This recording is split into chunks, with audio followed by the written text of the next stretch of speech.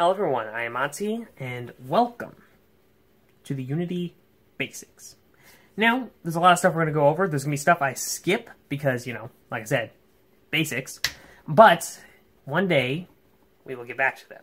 So if you've noticed I miss anything after going through everything I want to explain, don't worry. It's intentional. It's because it's not time for that yet, because it's not going to be something that people at a beginner level who need this video are going to be using yet. So, to start this off, let me explain all these tabs right here. First off, we got right here, this is the scene view. This is where you're going to be building your game in and such. So if you want to, right now, we have the camera, which we can move around if we want to. Right now, you see the little camera preview, there's nothing to see. And then other than that, in our scene view, we have a directional light, which lights up our scene. So after that, we have the game view. This is what the player will see when the game is running. So to actually play the game, right up here, you have three tabs. You have pause, play, and step. Right now, we're going to be worrying about play. So when you hit play, this will be your game. You'll be seeing your game. And you can pause if you like. That way you can go and maybe move something around. Let's say you just want to change the rotation of your camera a little. Now you can hit play, and everything will pause. And maybe if you have an enemy walking around, you don't want them to go and catch you when you're trying to adjust something. Might I mention that you've noticed the camera rotated back? Make sure when you adjust things, you're not playing the game. If you're in play, and you adjust something, like let's say, again, I just adjust the rotation of the camera, it won't save, and you can't, Control S to save it. You've got to be out of the play mode. Nothing you do in the play mode will save, so make sure you're not building a bunch of stuff while you're in play mode, because it'll all be undone. So, now that we're in here, the last tab is the asset store, and this here you can find stuff if you like. Well, let's say you want laser or something. Then you search it, find some stuff in here. You want only free stuff or something, click the free tab, and you'll find some things in here. Typically it's better to look for it in a browser or something like Chrome or Firefox, and it'll ask you if you want to open in the Unity tab, and then you open it up. There you go. A little easier that way, because in the assets, in the Unity, I've noticed a little slower. So that's all the tabs up here for what you'll be seeing in your game. But over here, in the hierarchy, under where it says sample scene, this is where your objects will be placed. So as you can see right here, we have the directional light in our scene, and it's over here in the hierarchy, along with the camera. And you can add things to it. Like, let's say we want to, you can hit Control D to duplicate something. Now we have two cameras, and it will show up over here. So that's what this is for, listing all the objects you have in your scene. So, if you want to add new objects, you can hit right-click, and it'll show down here, and then you have a bunch of objects to add. Now you can also go up here in Game Object, and that'll give you a bunch of options as well, but we'll right-click, or it's interchangeable, it doesn't really matter either way. So, we'll start with the empty object. This right here, where it says create empty, will make you an empty object. So, what this empty object is depends on what you're doing. Maybe if you can add components to it, as you see right here, and add things to it depending on what you're doing. If you want to add a box collider, which we'll go over in a little while, then you'll add a box collider and you can do what you want with it. The point of it is that there is nothing on it except for a transform, which you need if you want to move it around or rotate it or scale it up. Which, if it doesn't have anything on it, it's not going to scale up anything. But this would be a box collider. Now it will scale up. Otherwise it wouldn't. It's also good for adjusting for organizing your hierarchy. So let's say you want to add lights under this. Then you could take your directional light and any other lights you might have in it, and then put it underneath the object. So then you can close it up, and all your lights would be under that tab, and it just keeps things neater or more organized. That's a couple things with the empty game object. After that, we have the 3D shapes. We won't go over 2D because I'm not too familiar with 2D, so we're going to stick with 3D right now. And you have different shapes you can add. You can add a cube if you want, or you can add, let's say you want to add a capsule, or all these different types of shapes you got in here. You have some other things in here as well, the Text Mesh Pro, the Ragdoll, and tree, wind zone. We won't go over those, we'll just stick with the generic shapes. If you want to add something called a terrain, you can add that. As you see, this thing is huge. And what this is for is doing things like, let's say you want to make like a forest or something. Or just some outside land. That's what you could use this for by going over these tabs, like with painting the textures and such. which is something, terrain is something we'll go over another time. So for now, we'll ignore that. And if you want to add anything other shapes, you have loads of them in here, all types of stuff. And this would be a case where if let's say you want to put shapes under a tab, again, create an empty game object, take all your shapes, and put it underneath there. There you go. Now all your stuff is organized, and you can actually move them all together when you click the empty game object. So with the shapes, they're all going to be the same except for something here called a collider. So we'll have different colliders and such. So we'll stick with the cube because that's the most basic. And what you'll have in here is you have a mesh filter. This will allow you to add a mesh of some sort. This will be where your object is, it knows what object it's supposed to be adding your mesh to. And after that you have your mesh renderer. This will be what mesh, which a mesh is a color or what the object is supposed to look like. So, for example, we have a default material as a mesh. So that's what color is going, that's what the color the cube is going to be. And there's other times where if you have like a person or something, it'll be a lot different. You'll have a different something called a material, which is the color and what the object looks like on it. So that's what you see right here, material. So you can go in here and you can change the material if you want. So let's say we wanted to default skybox. Boom. Now this guy has the color of the default skybox. But for now, we'll keep it to the default material. So that's how you mess with the color of the object if you want. Then what we can do is you can adjust whether it has casting shadows on or off, or you can have it only casting shadows. But we'll just keep it to on, the easiest one. And other than that, on the here we have a box collider. Now what this does is makes it a solid object. Because if without this on here, if I shut this off, you could go right through it as if it wasn't there. This gives it a solid surface so that it surrounds the cube. Same with the other shapes, you have different ones, so like the capsule and the cylinder, they have capsule colliders. This gives the collider a different shape. So if I were to, let's go over to the capsule. If I were to shut off the material, you see right here, this right here is the capsule. This is the collider. This is the actual solid object. So that's what that's going to do. Same with the cube. If you go over to him, which you can double click, by the way, to go over to them. Shut this off, you can see the cube with the green lines. That's what the actual collider is. That way, if we have a first-person character, couldn't walk through it. But there are times where you will want to use it. Other things with this, with the box collider, you can adjust where it is and such. You probably want to keep it centered around the object. And you can adjust the size. Maybe you don't want to go right up to the object, so maybe you want to make it a little bigger than the actual object. So that's what you can do to adjust that. Typically, it's probably best to keep the collider the same size as the actual object. And other than that, we have something right here, which is trigger. When you click this, the object will now be, you can walk through it again, but that's if we're doing something else with triggers where an event occurs when you walk through the object, which is something we'll go over in another video. And you do the same thing here. You have trigger right here as well, adjust the size and such, and so on. So after the shapes tab, let's go under effects. So we're only focused on the particle system because that's the only one that you're going to be using more often at a beginner level. So under the particle system, as you see right now, it's a bunch of white dots shooting off. They go off for a little bit, and then eventually they fade away. Doing is creating a bunch of 2D shapes with some sort of force, pushing them off in a direction of some sort, and then it's, getting rid of them. It's destroying the objects. You can use this for things such as maybe you make confetti or something, or if you want to make fog, you can adjust the settings over here. There's a lot of stuff going over the particle system. That's probably something I'm going to do in a separate video because it would take a lot longer to go over in this video. I just want to explain how to create these objects and go over more basic stuff. So we'll ignore adjusting things. For basic stuff you want to make, let's say you're okay with the white dots, you adjust how long it goes for. If you want to go for 10 seconds and then stop, you can turn off the looping. So after the 10 seconds, you hit restart. Then it'll only shoot off the dots for about 10 seconds. Then after that, it'll stop. Other than that, you can adjust the color if you want. Maybe you want to have little red dots or something. You could make fog, as you can see right there, it just stopped.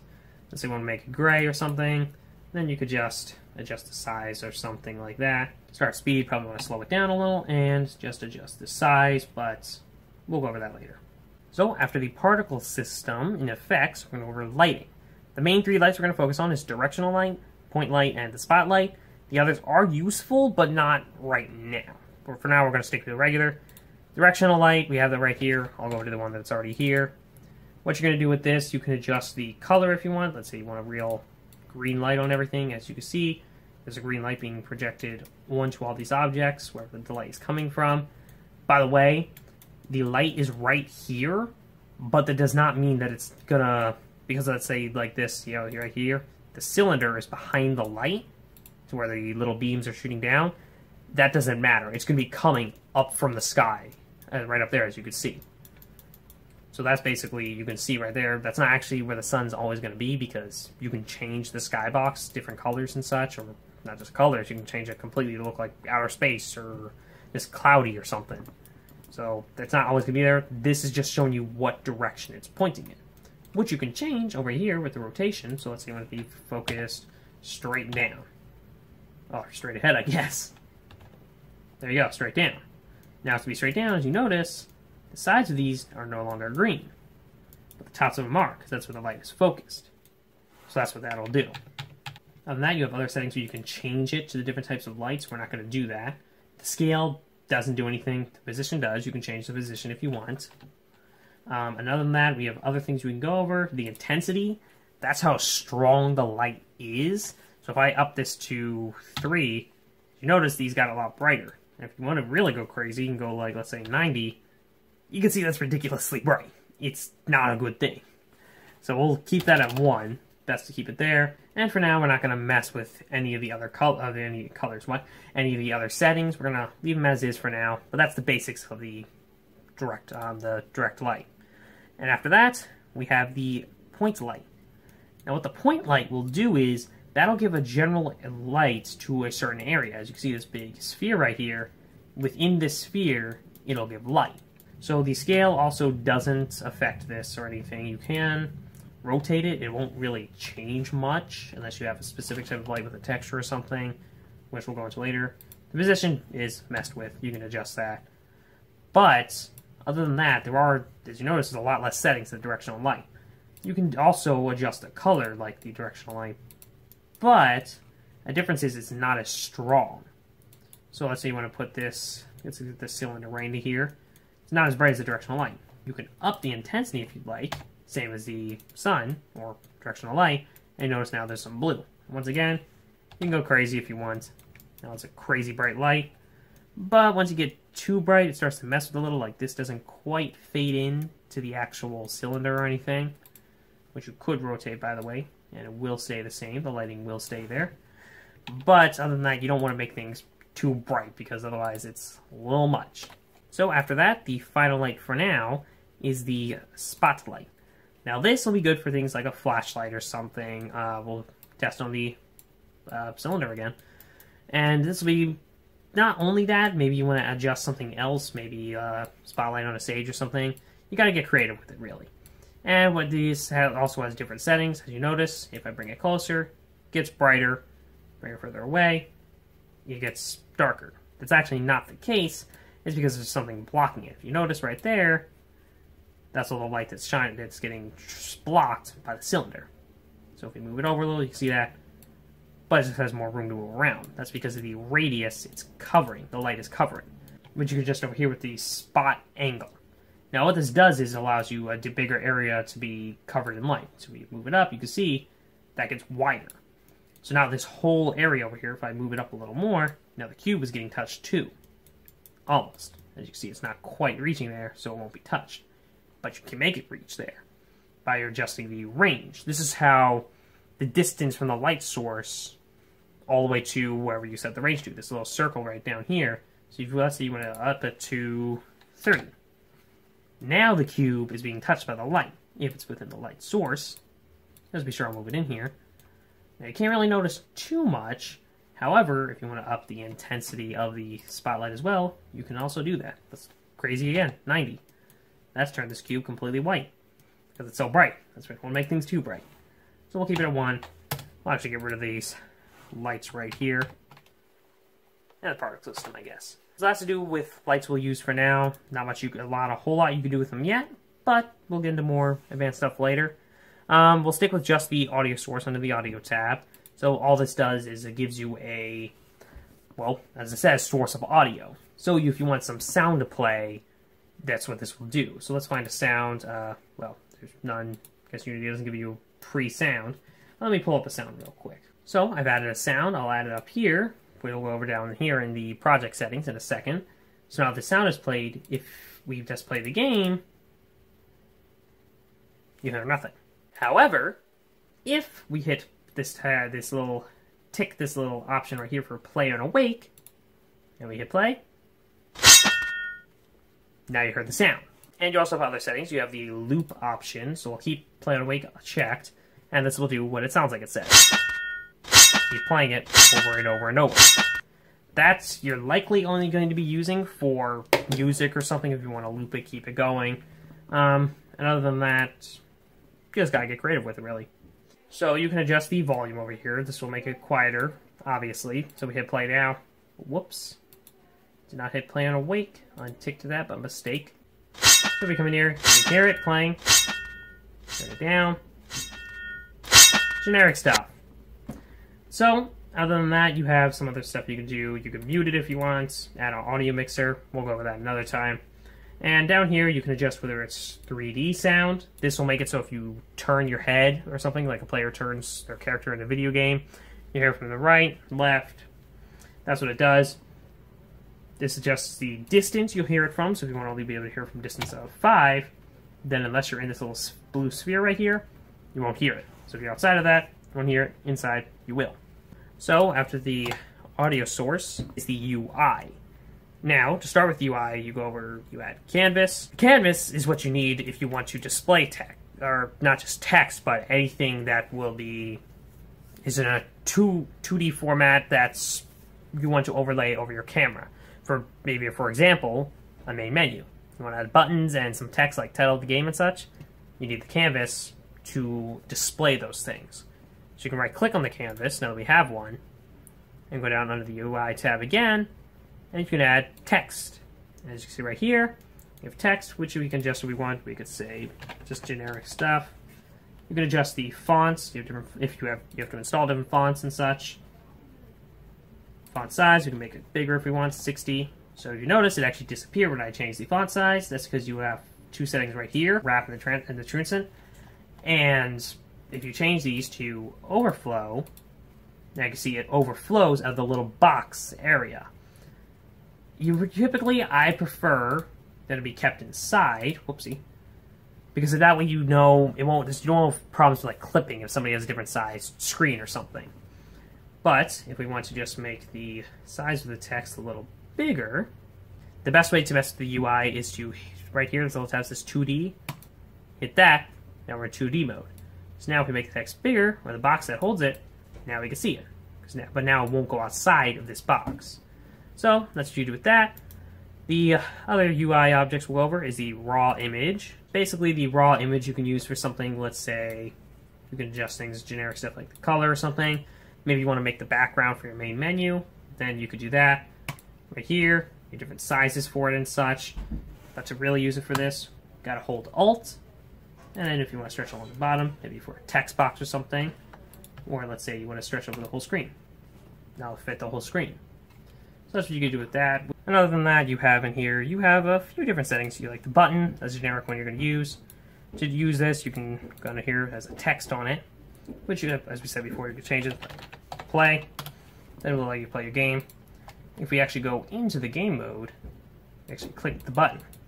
Right now, it doesn't do anything. That's because down up in the actual button settings, which you can adjust things. Let's say you want to make the color red or something with the button. Now you can do that.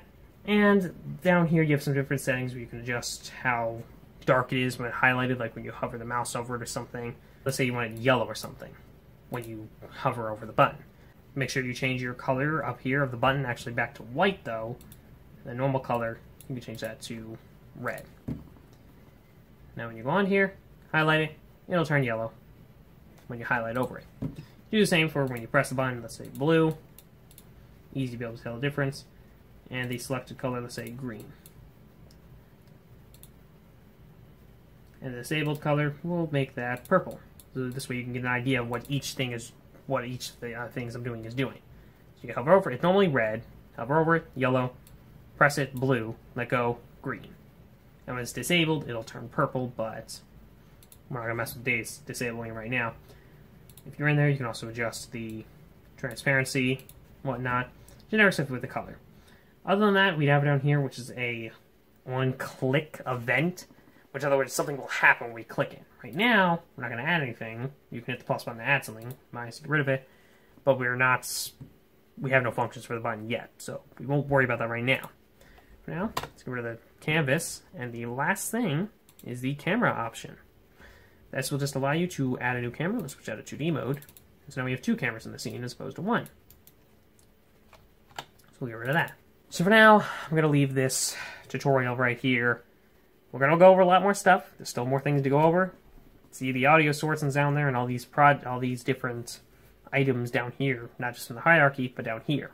So we're going to go over different things next time with the projects and the console and even way to change up the way your screen is. Because normally, mine looks a little different. And we're also going to go over some new windows, different things, different video though. So for now, hopefully you learned a lot from this tutorial.